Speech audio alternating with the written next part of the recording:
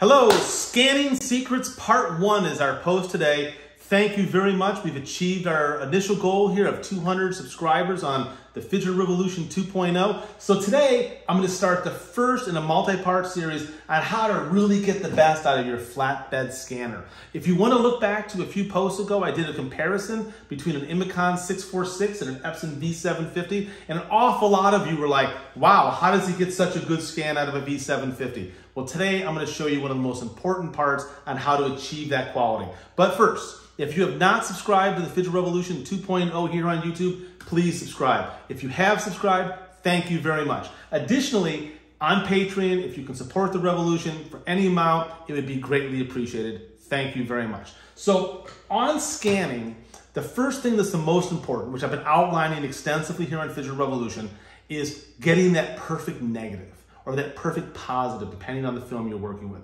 And I've posted countless articles now on stand development, reduced agitation development, C41, mixing all sorts of different stuff up. But all of it is about achieving that negative with a low contrast, controlled density that matches the scanning density range of a flatbed scanner, in my case, an Epson V750 Pro.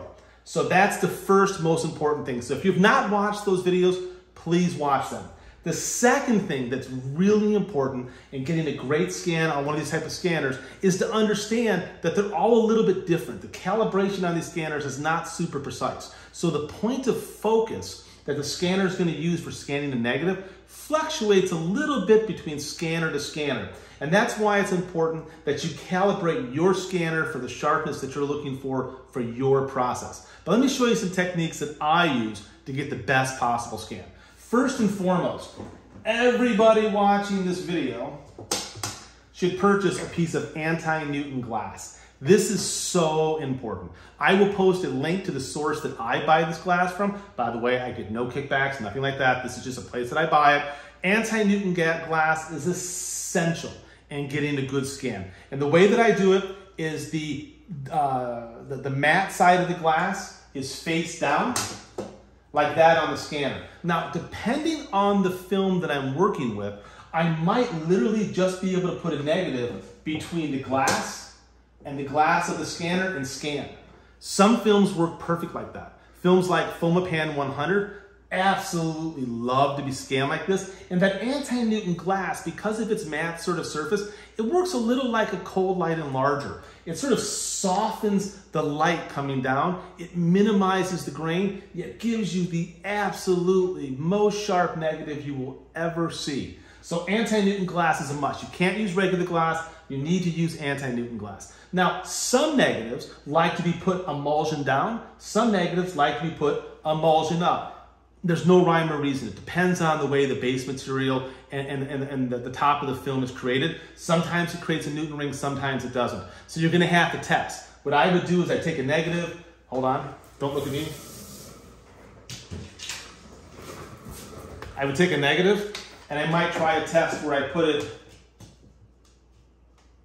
emulsion down, do a scan, lift it up, flip it over, do a scan, and see if either one of those generate a Newton ring. Newton rings are like circles. You'll know it when you see it. It's ugly as heck. Usually flipping the film in one direction or the other will get rid of that, but it's important, once again, on the anti-Newton glass that the matte side, the side that isn't shiny, is facing down.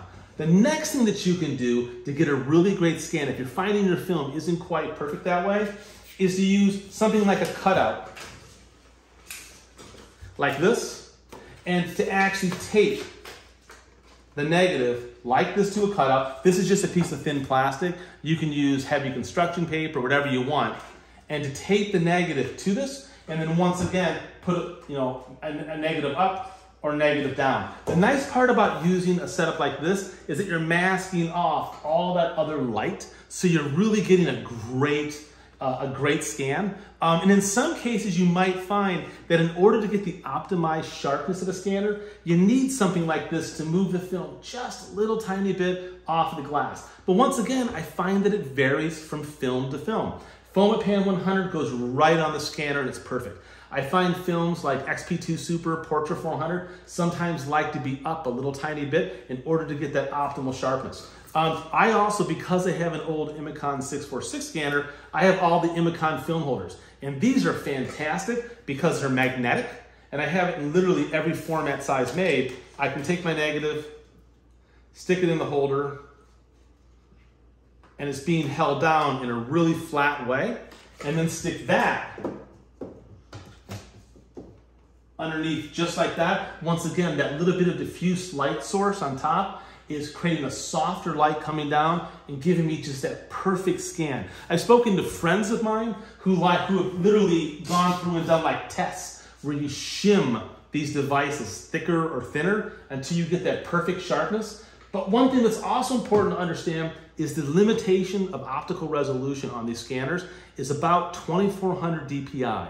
Scanning a piece of film or a positive at any number higher than 2400 dpi is a mistake, because all you're doing is interpolating data. Now, if you were scanning a positive, read a print or something, you can go to much higher resolutions. But transparency material, negatives, max out at 2400 dpi. It's all you need. So once again, the most important thing is to scan at the proper resolution, to have a piece of anti-Newton glass. They're not inexpensive, they're a little pricey, but this makes a huge difference. And again, if you're shooting films like Fomapan 100, you can go right to glass, or create yourself a mask system to optimize your scanner solution. So in the next video, I'm gonna be going over on the computer scanner workflow, step by step on how to achieve that perfect scan using the software. Thank you very much for listening. I can't wait to hear your thoughts. Now go shoot some film.